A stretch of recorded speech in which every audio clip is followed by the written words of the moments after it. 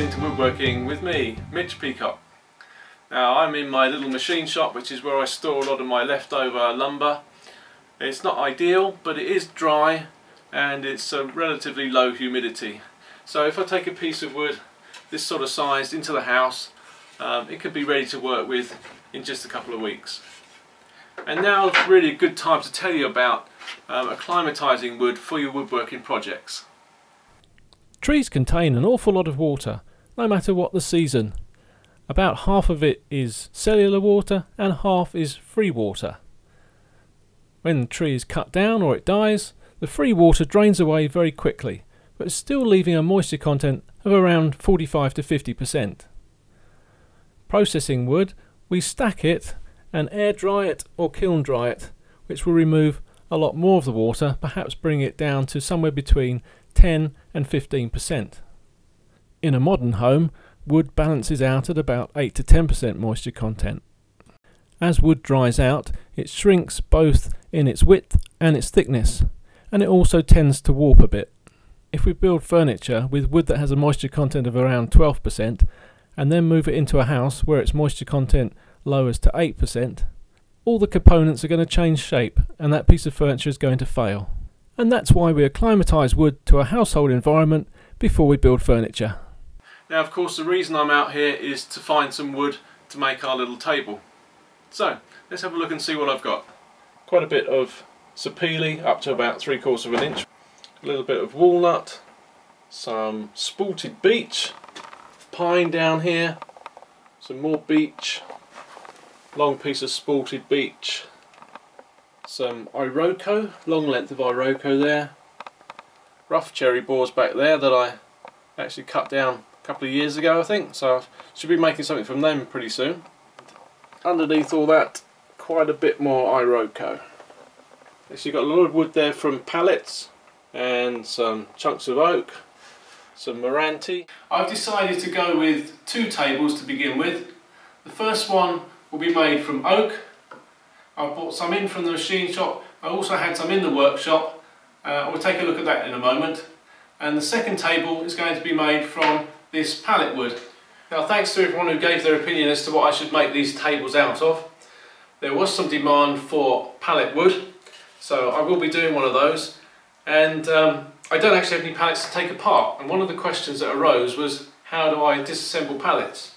Well, I'll show you a proper demonstration of that sometime when I get one in the workshop. But for now, in case you're stuck, I'll just give you a quick demonstration.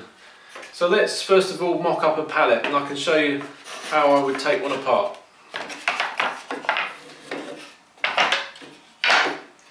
So let's assume that's a bottom slat, a couple of blocks, and that's the top slat. Now you can go at that with a wrecking bar, a large hammer, circular saw, jigsaw, but I find a much easier way and less destructive to the wood is to use a hardwood block and a couple of hardwood wedges. I place the block next to one of the blocking pieces in the pallet, and the 2 wedges, one on top of the other,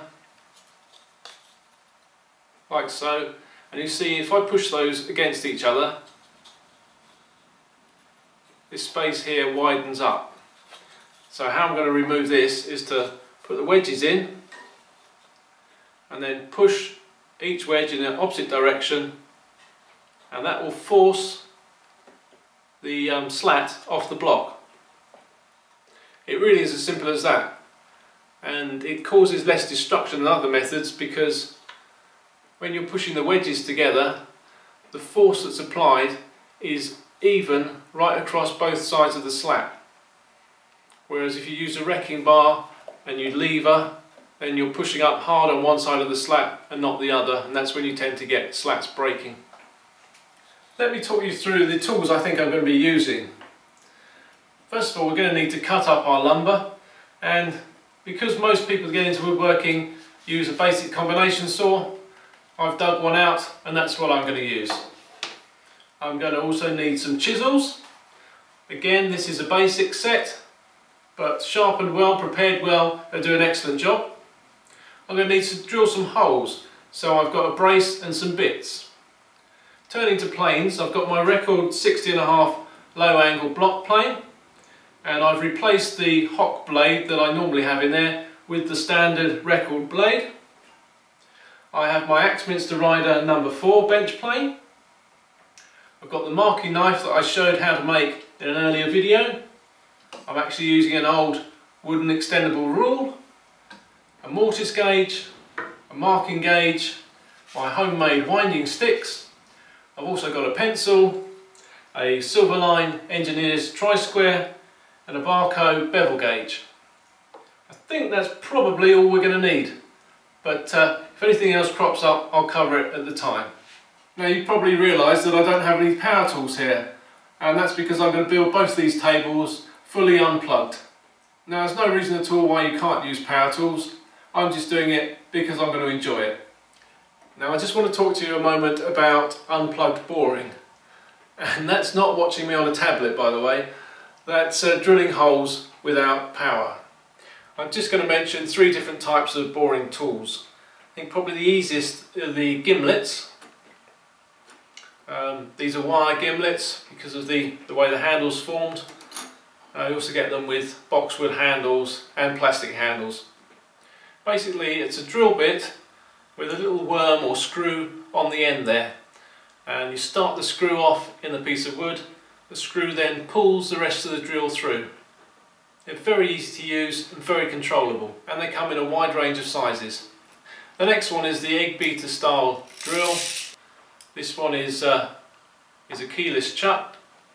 That takes the standard twist drill bits, so you can still get bits for them very cheaply. And finally, we have the brace.